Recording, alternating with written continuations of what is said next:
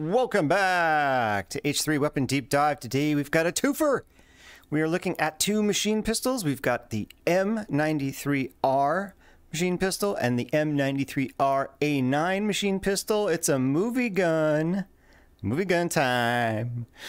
They both spawn here in Home Pistol Machine Pistol M93R. And they're both chambered in 9x19mm. They both have their own magazine, which we will talk about in a bit, and they both have their own stock.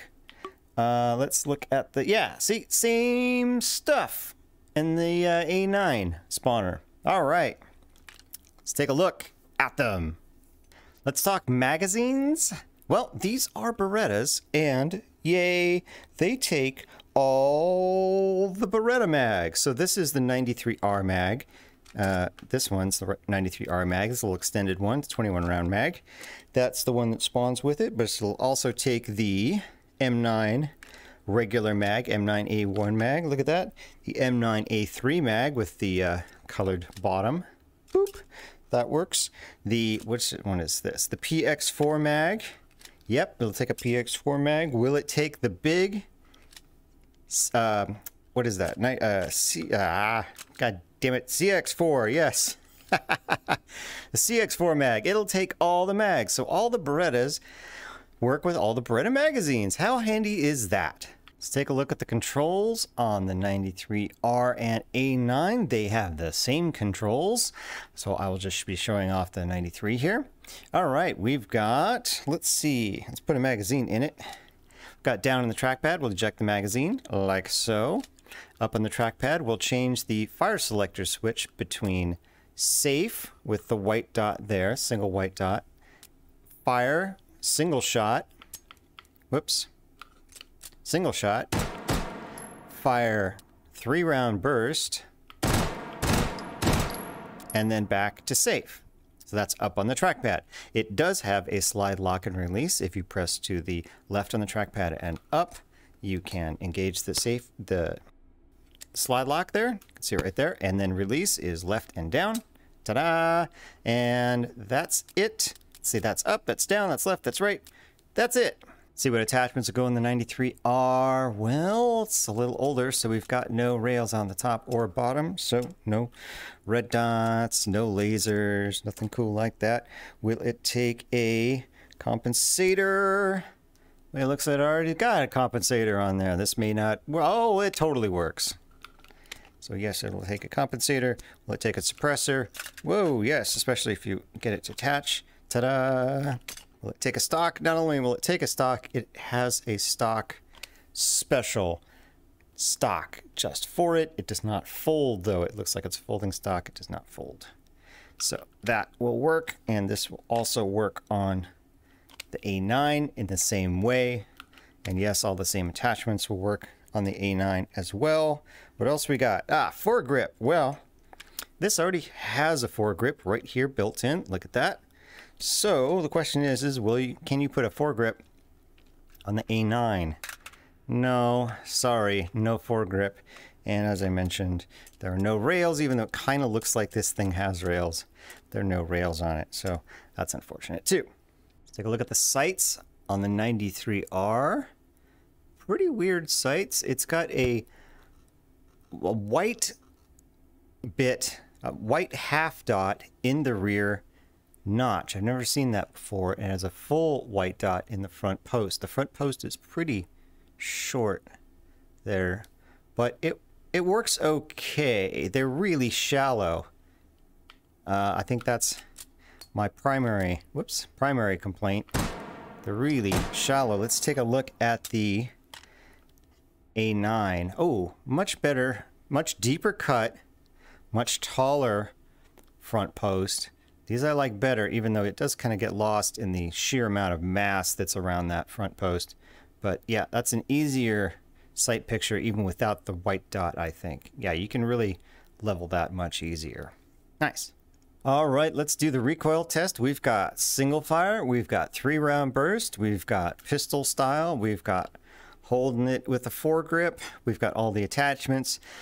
This is going to take a while, folks. All right, let's start with single shot, pistol style. Here we go, firing as fast as I can.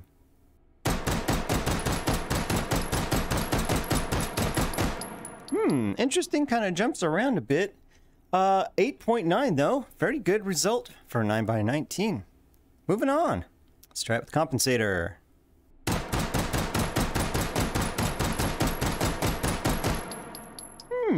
Very interesting. 9.1. Slight improvement. Very nice. Let's try the suppressor.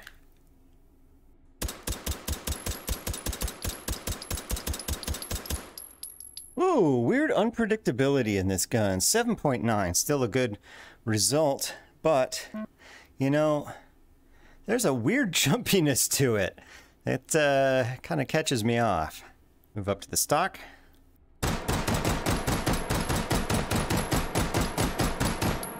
9.4. Now we're talking.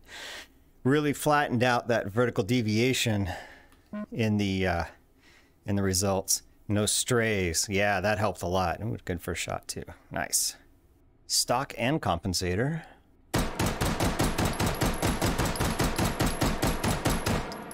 Hmm. 9.45, about the same as the stock. Little jumpy. Finally, the stock and suppressor.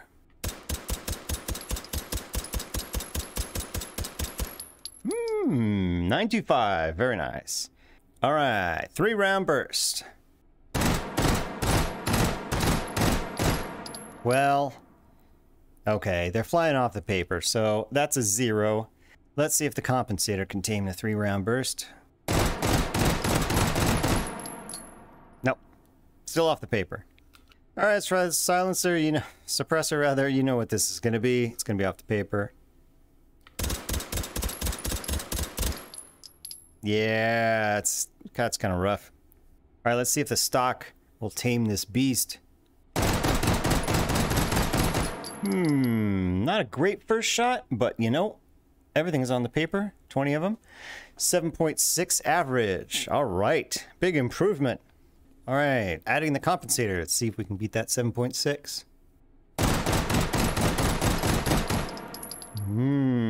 855, yes, even with a not so great first shot. Big improvement. Now with the suppressor and the stock. Ooh, 7.1. Still doing well. Now we're going to try it two-handed, grabbing the foregrip.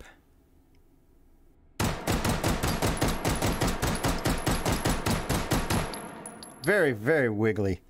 8.45 though. That's pretty good. Two hands with the compensator.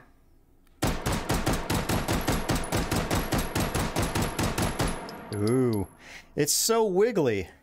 They're so wiggly. It's only a 7.05, but that's just because I wiggled it off the paper. It's so wiggly. All right, suppressor. My God, it's so wiggly.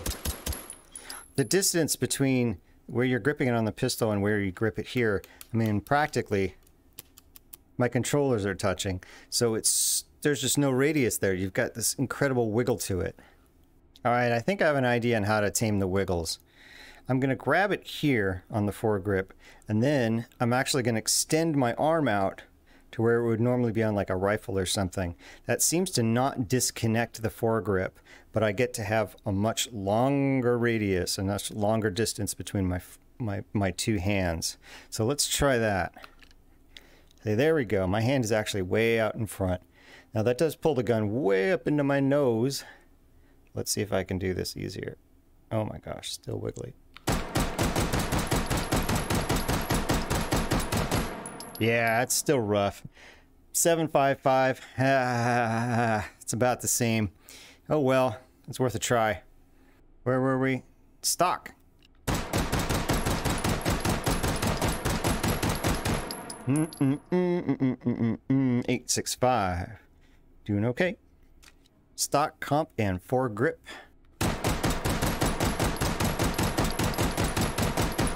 We've got a weird lateral distribution there. 875. Still not amazing.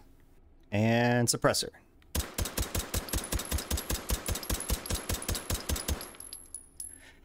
$885. A little better with that. I think that was just me getting a little better with the wiggles. And finally, 3-round burst with the foregrip.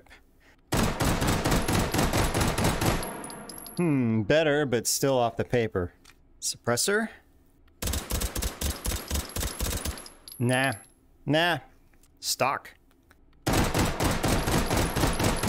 Yeah, now we're talking. 8.1. Yeah, it's the stocks, man.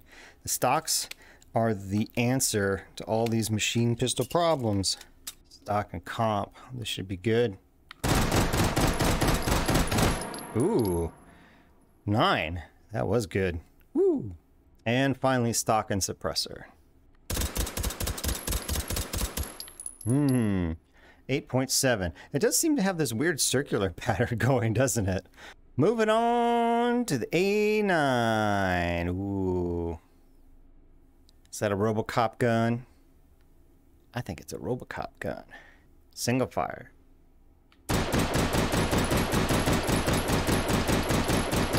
I think the sights are a little off. I think I gotta aim a little bit low.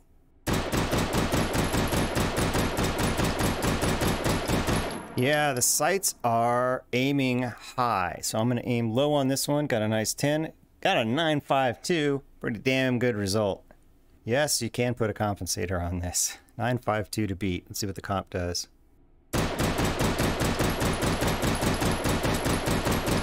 Ooh, 9.5. Not necessarily better, but still very good. This is a long gun.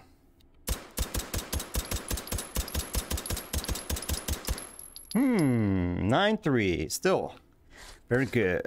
Let's try it with the stock.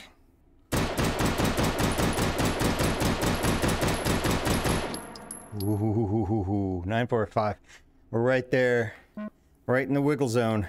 Compensator and stock. It's still got a little bit of a wiggle to it. 9.5 or 9.45. 9.5 is about as good as it's going to get with that little wiggle, I think. Stock and suppressor. This thing is ridiculous.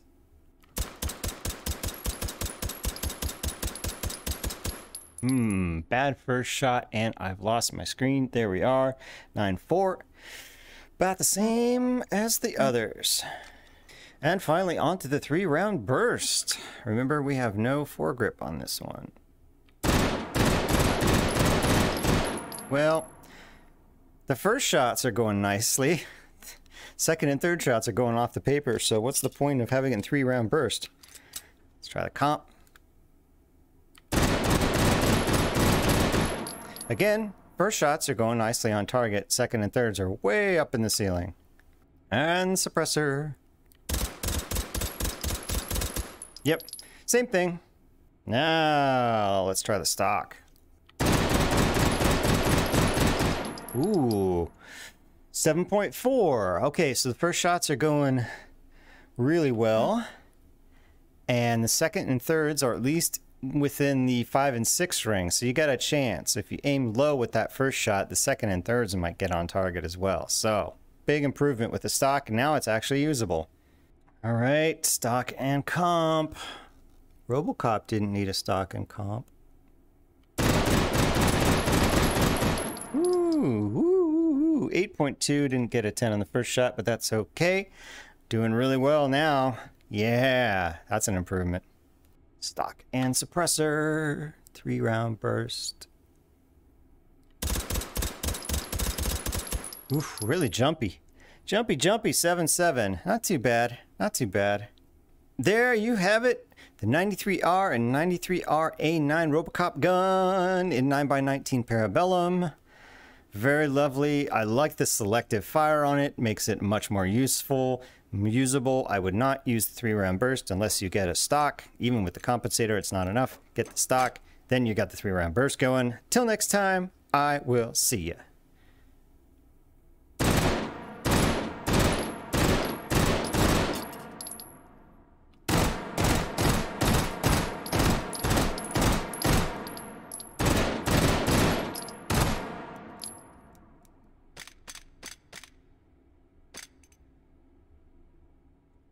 Oh my God, stop recording.